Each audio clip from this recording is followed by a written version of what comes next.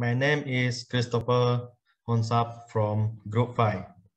Let me introduce my group member, Mr. Sanah Panteng, Stewart Arjun Frankie, and Mr. Wee Chun Chen.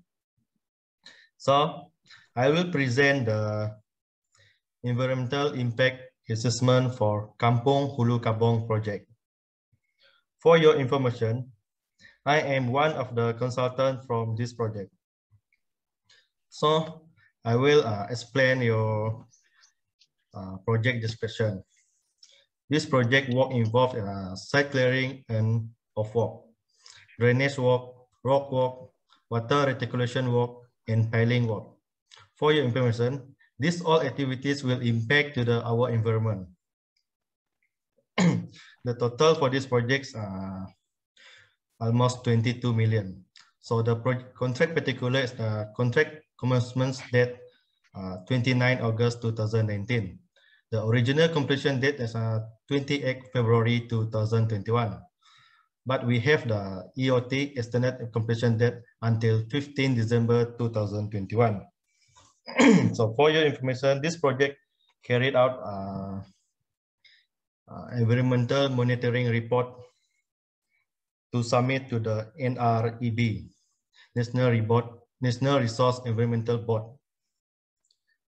This report will submit for every 3 months. I will show you the project map of. I will show you the project location.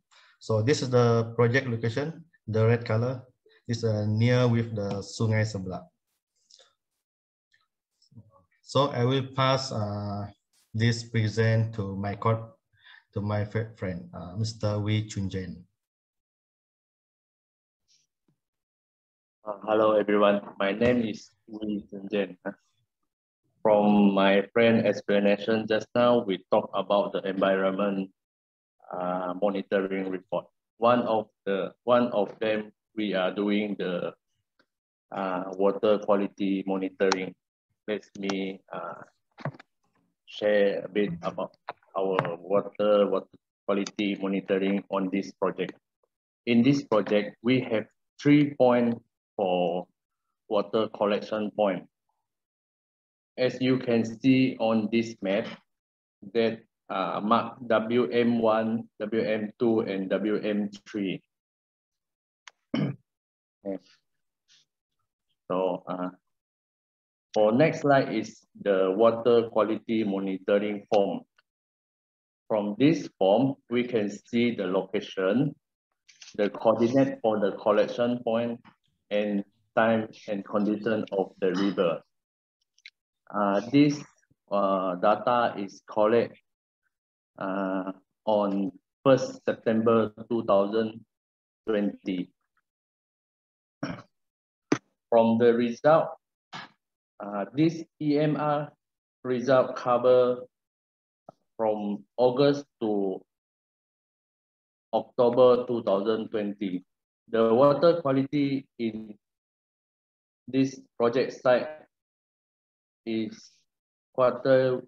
was within the class 2B of National Water Quality Standard, which cover the biological oxygen demand, BOD, total coliform count, TCC, and fecal coliform count.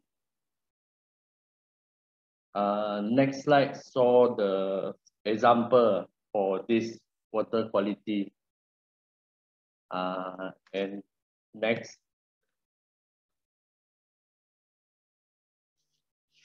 floor.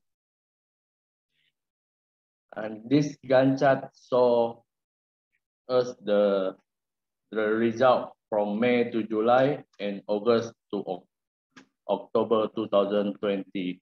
The black dot is the baseline for the National Water Quality Standard. Okay, that's all for water quality lah. I pass to my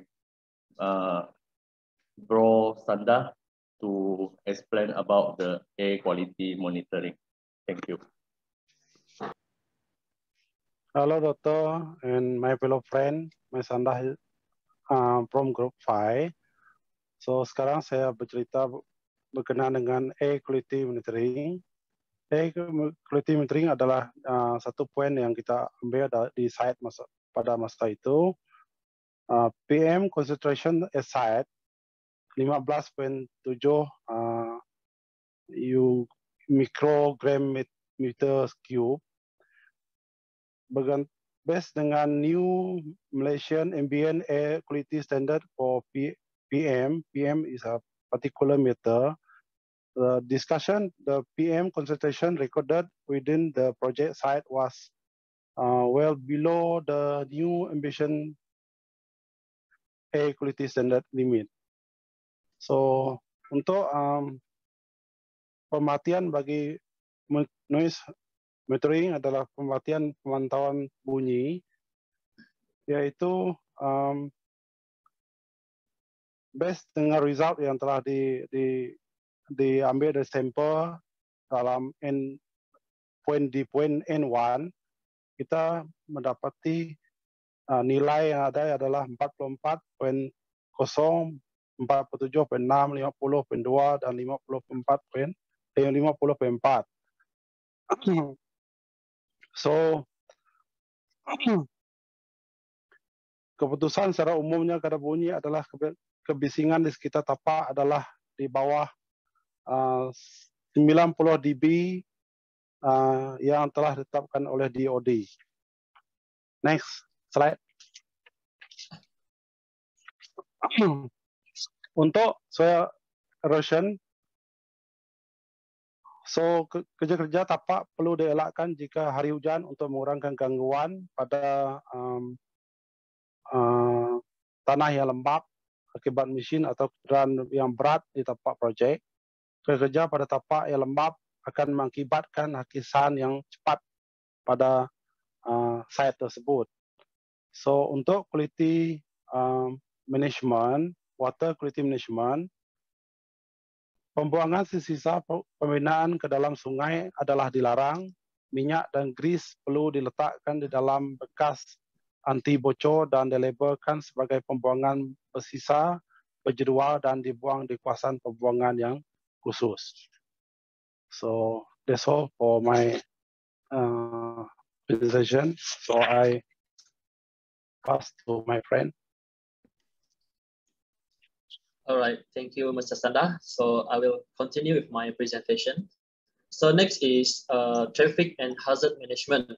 So temporary traffic signs and warning signage should be properly displayed at strategic location. Maksudnya sangat perlu untuk menyediakan sementara traffic signs yang sementara pada ketika site sedang berjalan. And then untuk waste management, sewage to be produced at the project site should be routed through a septic tank before being discharged into the drainage system. Dan ini sangat penting untuk menyediakan septic tank di tapak bina sebelum air ataupun sewage, bahan buangan daripada site seperti bahan yang berminyak, grease dan sebagainya, bahan-bahan kimia itu disalurkan ke sungai ataupun laut-laut yang berdekatan.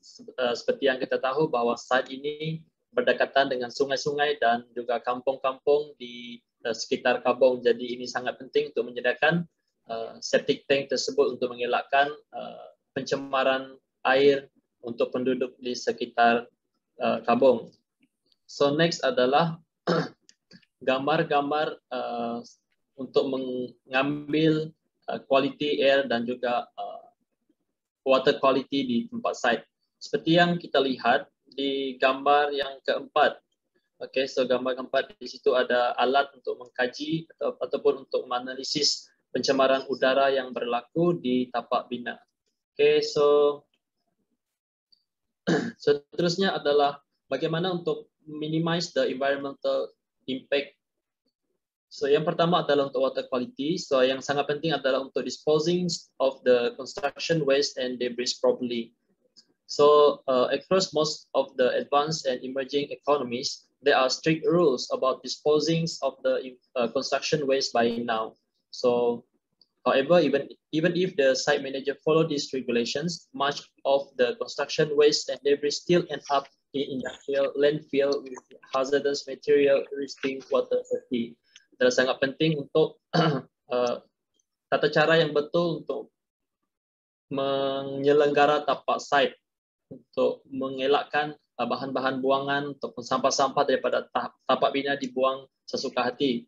And then to air quality, which is the construction dust. So dust production should be appropriately managed with national and organizational regulation, best practice and policy, adherence on site and other dust reductions strategy. Off-site modular construction practice can be preferable due to lower volume and more controlled dust production.